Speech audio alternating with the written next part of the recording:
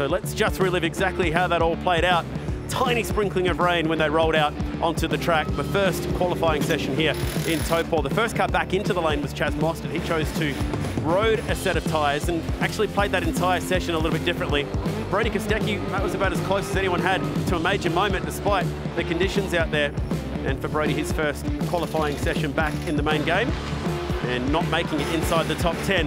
A few of the big names who did make it inside the top 10. Well, how about the crew at Penrite Racing, hoping to see their young Kiwi stars make it through? For Matt Payne, he would. For his teammate, Richie Stanway, unfortunately down in 23rd position.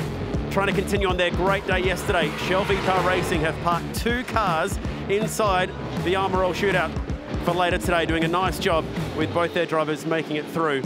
And Matt Payne, well, he was the driver, wasn't he? 94 thousandths of a second quicker than Anton De Pasquale when the team at Penrite slapping them on the back because it's Matt Payne who is the quickest here today.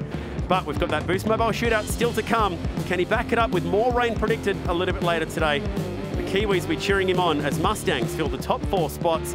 Also, Ryan Wood, speaking of locals, he'll be making his first shootout start here at home.